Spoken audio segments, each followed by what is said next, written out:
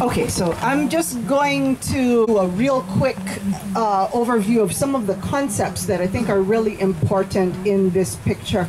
As Oren was saying, the current change from the Department of Parks and Recreation to the Department of Enterprise Services, which, as he said, needs to be what they call self-sustaining, economically self-sustaining. In other words, it has to pay for itself, so it has to make money, right? So it is taking away from being a public park. It is taking Thomas Square out of the purpose that it was originally placed in the 1850s, you know, by the Ali'i, for this purpose, in dedication to La Ho'iho'i'ea, which we are at right now, you know, and it is being put into a money-generating model, you know, which is to be flavored with ea.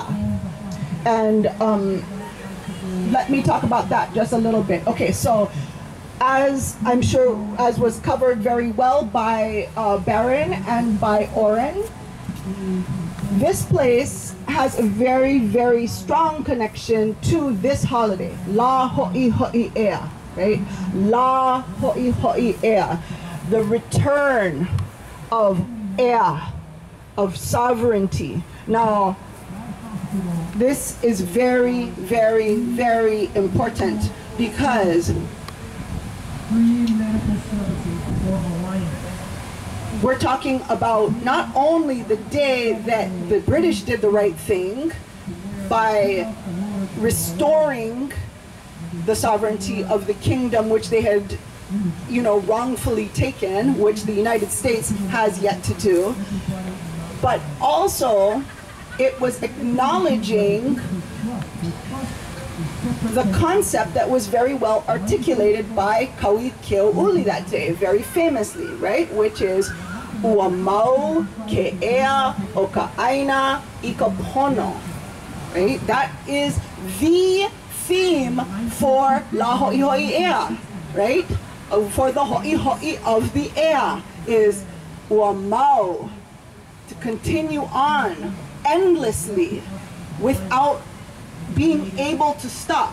Ua mau ke ea, the life breath, the sovereignty, o ka aina, of the land, of all of the land, I ka pono, of right in righteousness, right? So the reason that I bring this up in relation to this topic, right, is that, you know, Oren had mentioned about the oppression repeatedly of the houseless at this place. Now, he and I and others come here every single week and we feed people. Why do we do that?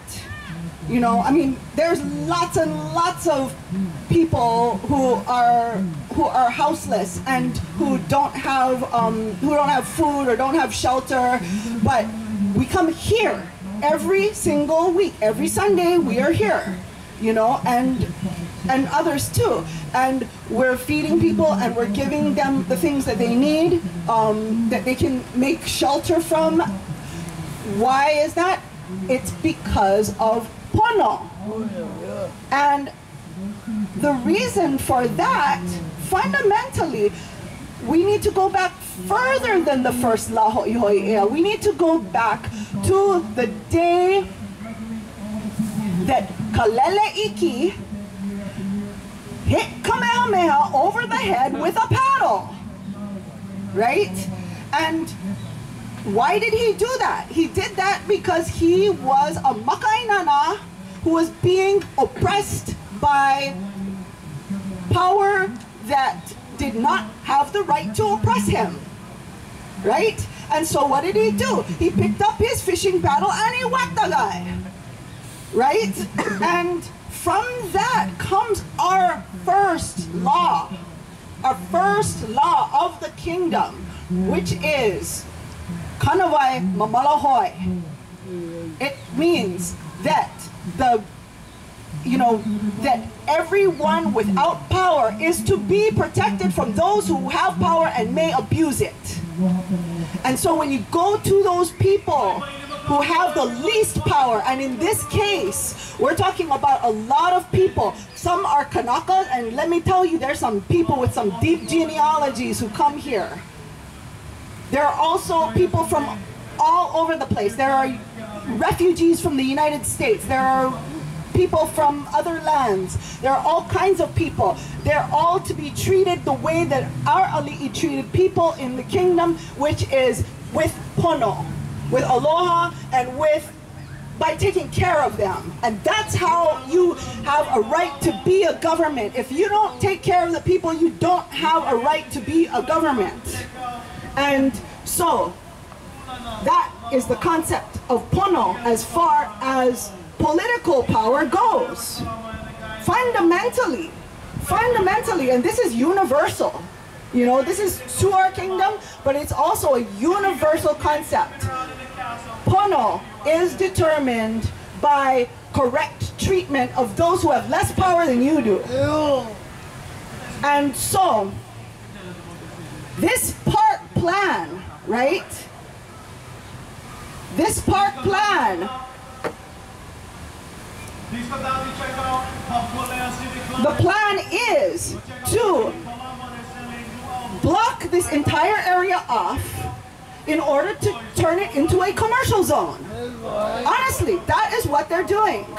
They're turning it into a self-sustaining commercial zone, not for the purpose that the ali'i gave it to the people of Hawaii, but for the purpose of making money so that it can be self-sustaining. And I went to one meeting and very early on with the developers of the planners who were developing the park, and the words that they used were world-class destination.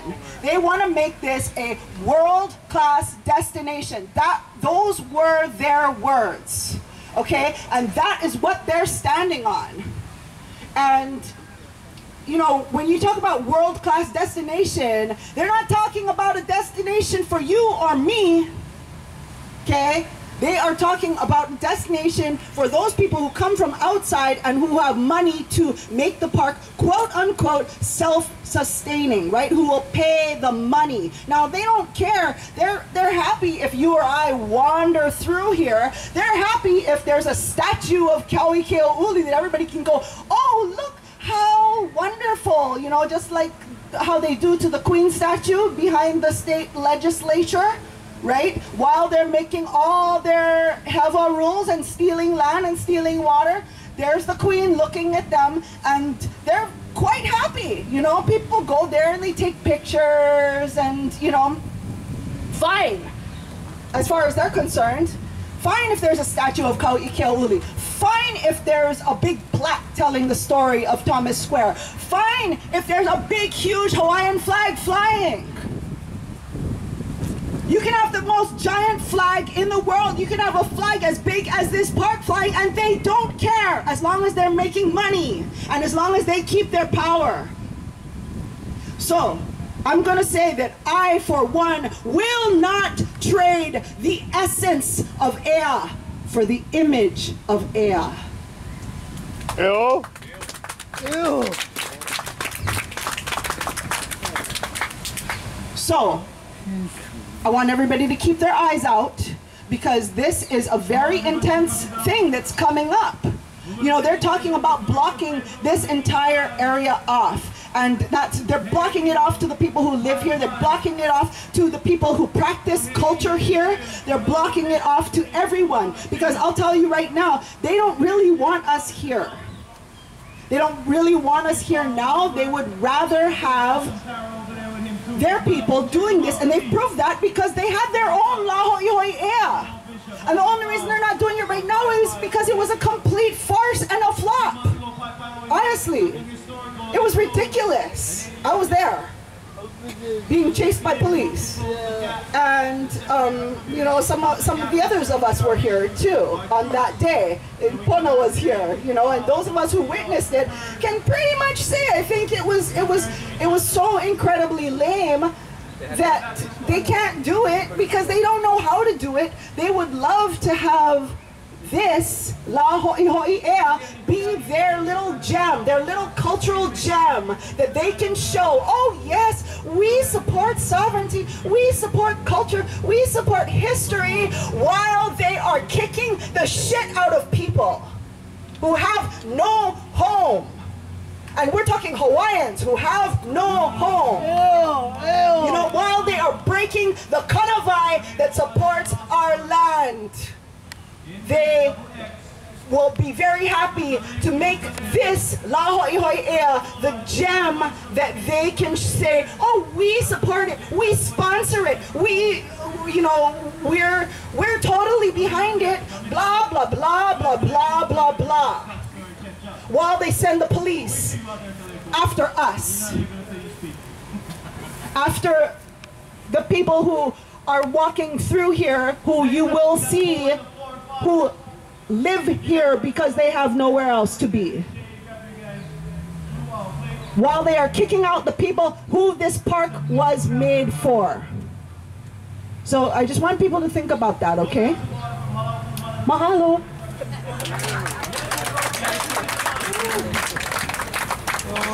Eo. Can we hear it for Lalani? Thank you. Eo. Eo. Hear it for Baron.